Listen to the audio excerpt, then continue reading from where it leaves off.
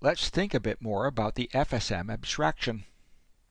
If we see an FSM that uses k state bits, what can we say about the number of states in its state transition diagram?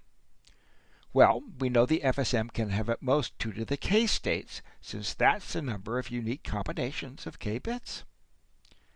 Suppose we connect 2 FSMs in series, with the outputs of the first FSM serving as the inputs to the second.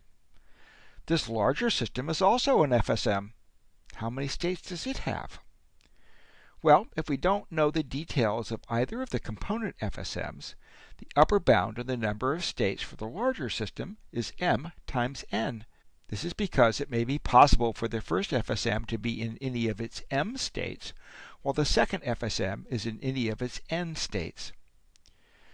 Note that the answer doesn't depend on x or y, the number of input signals to each of the component FSMs. Wider inputs just mean that there are longer labels on the transitions in the state transition diagram, but doesn't tell us anything about the number of internal states. Finally, here's a question that's a bit trickier than it seems.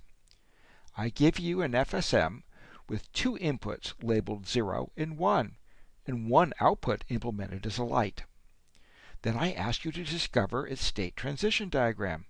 Can you do it? Just to be a bit more concrete, you experiment for an hour pushing the buttons in a variety of sequences. Each time you push the 0 button, the light goes off if it was on. And when you push the 1 button, the light goes on if it was off. Otherwise, nothing seems to happen. What state transition diagram could we draw based on our experiments? Consider the following 2 state transition diagrams. The top diagram describes the behavior we observed in our experiments. Pushing 0 turns the light off, pushing 1 turns the light on. The second diagram appears to do the same thing, unless you happen to push the 1 button 4 times in a row. If we don't have an upper bound on the number of states in the FSM, we can never be sure that we've explored all of its possible behaviors.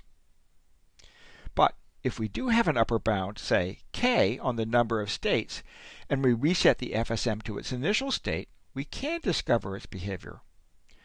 This is because in a k-state FSM, every reachable state can be reached in less than k transitions starting from the initial state.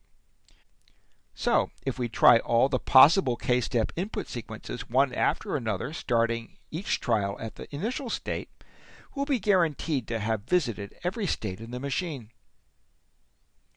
Our answer is also complicated by the observation that FSMs with different number of states may be equivalent. Here are 2 FSMs, one with 2 states, one with 5 states. Are they different?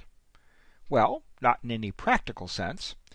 Since the FSMs are externally indistinguishable, we can use them interchangeably. We say that 2 FSMs are equivalent if and only if every input sequence yields identical output sequences from both FSMs. So, as engineers, if we have an FSM, we would like to find the simplest, and hence the least expensive, equivalent FSM. We'll talk about how to find smaller equivalent FSMs in the context of our next example.